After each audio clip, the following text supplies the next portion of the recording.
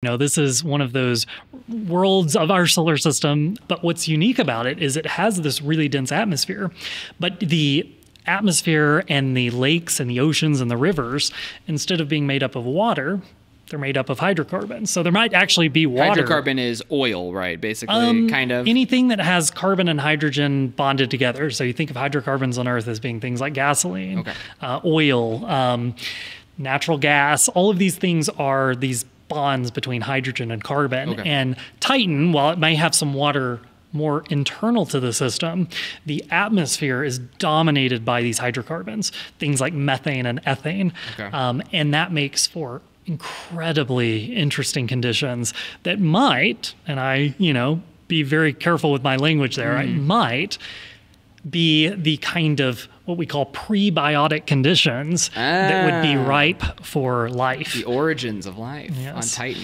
Yes, but keep in mind that life not being based on water as a solvent, being based on hydrocarbons, would probably look incredibly different than life here on Earth.